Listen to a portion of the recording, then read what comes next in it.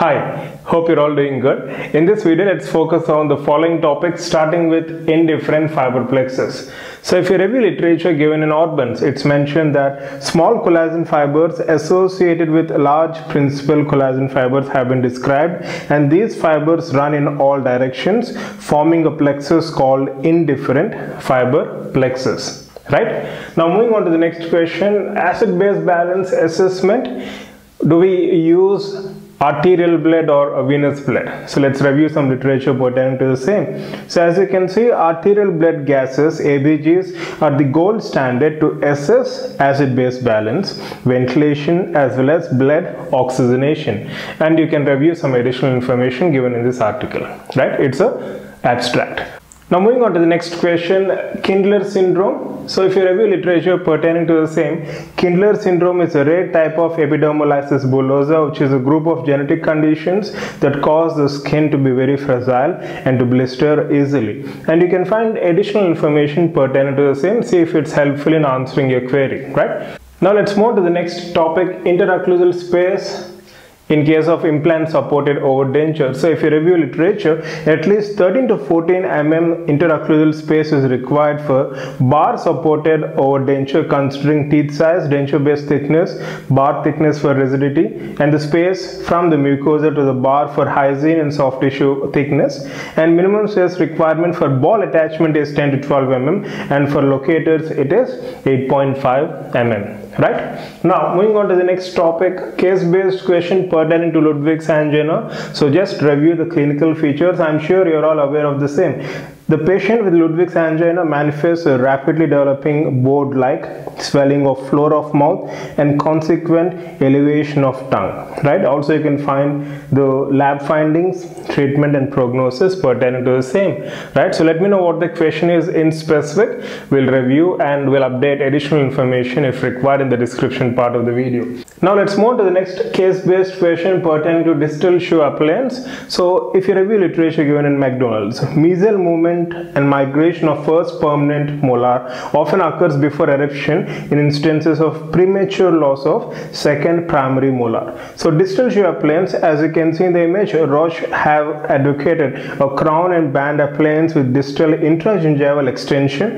This appliance or modifications of it may be used to maintain space or in some instances to influence the active eruption of first permanent molar in distal direction. So in the question, I guess the keywords were 5-year-old child, which means the permanent tooth, the permanent first molar is still not erupted, and also it's given in the keywords that there is gross decay or gross carious tooth in relation to deciduous second molar which is extracted. So what would be the treatment? So obviously we go for distal shoe space maintainer for the very same reason which we discussed now, right? So this distal shoe appliance or its modifications may be used to maintain space or in some instances to influence the active eruption of first permanent molar in distal direction, right? I hope it's clear. Moving on to the next topic, in case of patients with liver disease, which of the tests is performed? Clotting time, bleeding time, and so on. See, if you review literature, as you're all familiar with, liver is associated with synthesis of various clotting factors, isn't it? 2719, vitamin K dependent, isn't it? So coagulation abnormalities in liver disease,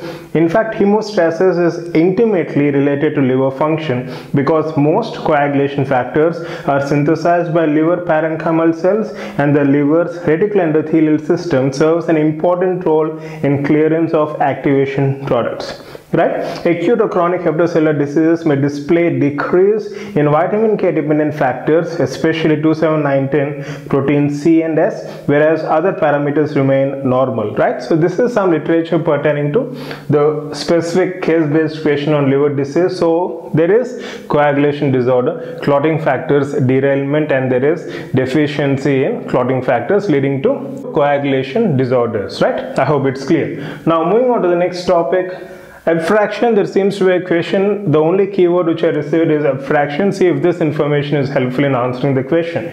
So if you review literature given in Schaeffer's, you have erosion, attrition, abfraction and abrasion. So the definition of abfraction is loss of tooth surface at the cervical areas of teeth caused by tensile and compressive forces during tooth flexure.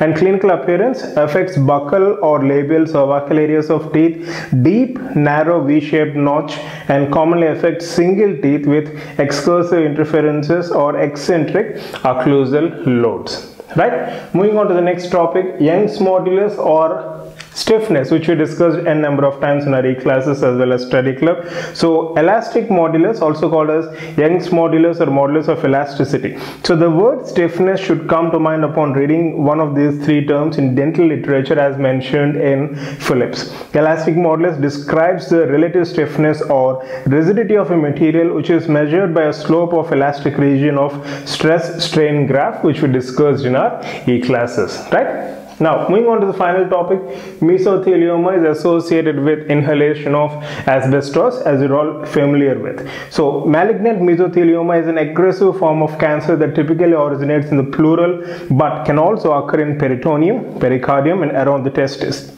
Asbestos exposure is the only established risk factor known to be causally related to mesothelioma, right? So these are some of the topics which I wanted to highlight in this specific video. So if you have any additional keywords or key points or questions, do let me know in the comment section below. We'll review them in the coming videos as well. I hope it's clear. Wish you all the best. Love you all. And you need any further clarification pertaining to these topics, do let me know. We'll update additional information in the description part of the video. Take care.